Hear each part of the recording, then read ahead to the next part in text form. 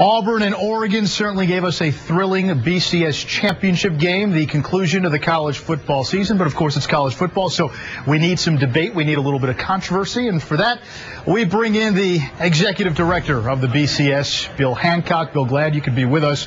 And recently you said that there was no groundswell from university presidents and conference commissioners for a playoff, but there seems to be at least a groundswell from the fans. How do you weigh that? Well, first of all, Anish, thanks for having me on.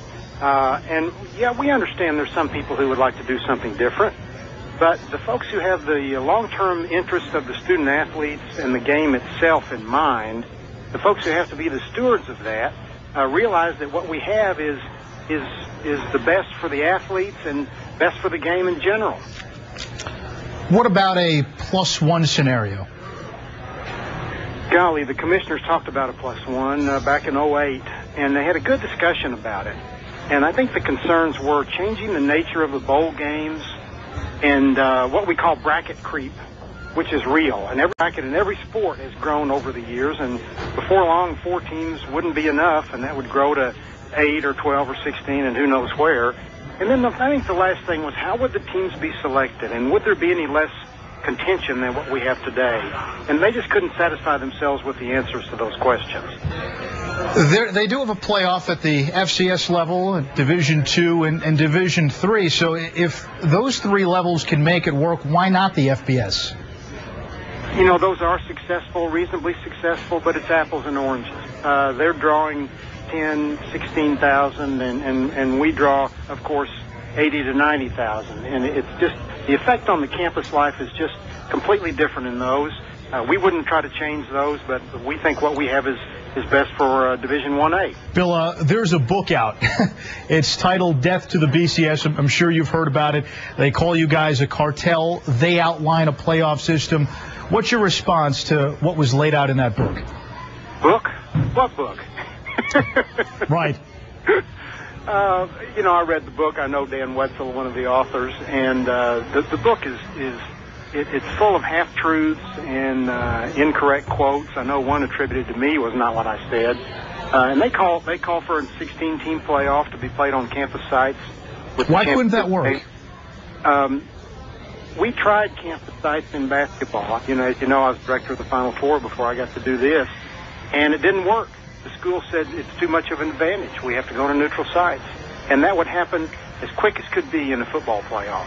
What about a school like TCU or Boise State last year?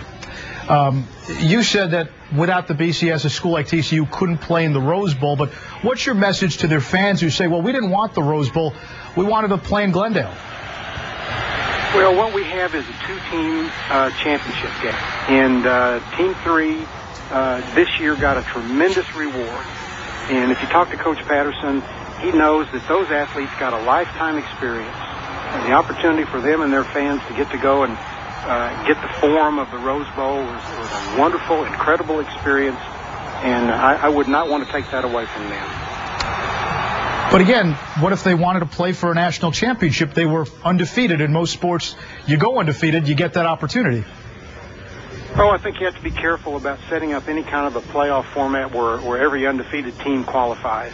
I'm not sure you could ever make that happen. All right, Bill Hancock, the executive director of the BCS, joining us here on College Football Live. Bill, do appreciate your time. Thanks, Anish. Let's bring back Todd Blackledge. And Todd, one of the things we debated the merits of the current system in the playoffs. What is your ideal postseason scenario? I don't know if I have an ideal scenario. I'm not a playoff guy, never have been. I love bowl games. I played in 4 bowl games as a player. I love the whole experience of it. It's special for anybody that's ever played college football or coached or the families. I guess what I would lean towards, I don't know if I have time to lay it out or not, but I would say take your 4 major bowls, add a 5th one, maybe the Capital One. I've done that bowl for a few years. It's a big-time bowl. You have all your major conference champions get affiliated with, you know, Pac-10, Big Ten in the Rose like it is. Sugar Bowl gets the SEC. The Big 12 goes to the Fiesta. The ACC champion goes to the Orange Bowl. The Big East champion would go to the Cap One Bowl, and you'd have 4 at-large teams. And you play those games. Now, first of all, I think all those games should be played on December 31st or January 1st. Nothing later than that. And it's an unseeded +1. So you play those 5 games. You have 10 teams that play, and maybe of the 10, at least 6 of them realistically have a shot to maybe get voted to play the next week in a national championship game.